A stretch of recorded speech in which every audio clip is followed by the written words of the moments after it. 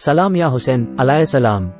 This is Gulzar Munawwar. The day of Ashura is marked by Muslims as a whole, but for Shia Muslims it is a major religious commemoration of the martyrdom at Karbala of Hussein, a grandson of the Prophet Muhammad. It falls on the 10th of Muharram, the first month of the Islamic lunar calendar. For Shia Muslims, Ashura is a solemn day of mourning the martyrdom of Hussein in 680 AD at Karbala in modern-day Iraq. It is marked with mourning rituals and passion plays reenacting the martyrdom. Shia men and women dressed in black also parade through the streets slapping their chests and chanting. Some Shia men seek to emulate the suffering of Hussein by flagellating themselves with chains or cutting their foreheads until blood streams from their bodies. Real Shia scholars and groups discourage the bloodletting, saying it creates a backward and negative image of Shia Muslims, which is very correct. Such people encourage people to donate blood. The killing of Hussein was an event that led to the split in Islam into two main sects, Sunnis and Shias.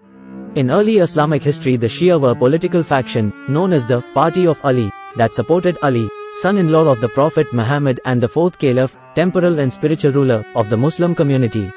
The great schism between Sunnis and Shias occurred when Imam Ali did not succeed as leader of the Islamic community at the death of the Prophet.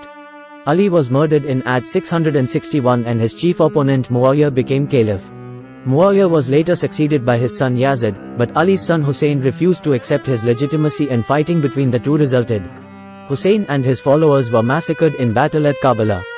Both Ali's and Hussein's deaths gave rise to the Shia cult of martyrdom and to their sense of betrayal and struggle against injustice, oppression and tyranny.